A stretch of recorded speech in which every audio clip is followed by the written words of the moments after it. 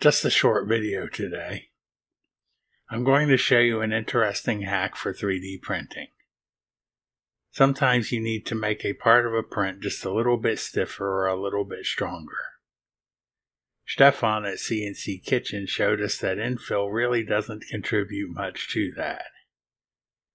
We actually need some sort of rigid structure inside. Believe it or not, the easiest way to get some extra rigid structure inside a print is to remove some material. Less really can be more. As a simple demonstration, I'll create a bar. The exact dimensions don't really matter. Let's say 90 by 18 millimeters.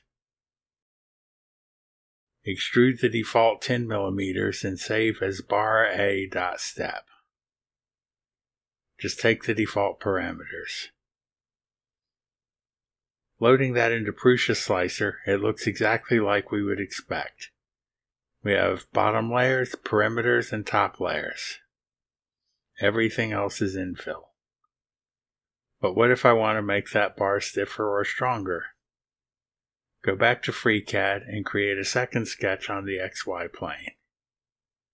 View section so the origin is visible. Bring in one edge of the bar as external geometry.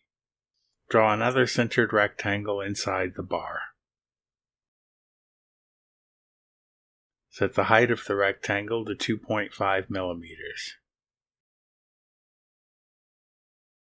Add a 4 millimeter offset from the end so that the inner shape will be completely inside the bar. That's fully constrained now. Close the sketch. In the data pane, increase the height of the sketch to 2 millimeters so that it won't cut into the bottom layers of the bar. Extrude the sketch 6 millimeters so that it won't cut into the top layers. Select the original bar, select the new extrude, and cut. Export that cut as bar b.step. Again, take the default parameters.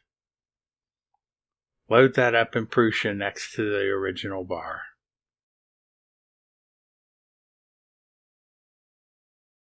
In the slice view, you can see in the cross-section that because there is an actual void now inside the bar, the slicer is completely encapsulated it with top, bottom, and perimeter layers. Effectively, any bending force on the bar will now encounter twice as much material as in the solid bar. Less really did give us more. Thank you for watching. If you liked this video or found it useful, please like, subscribe, and share. If there's anything you'd like to see covered here, please let me know in the comments below.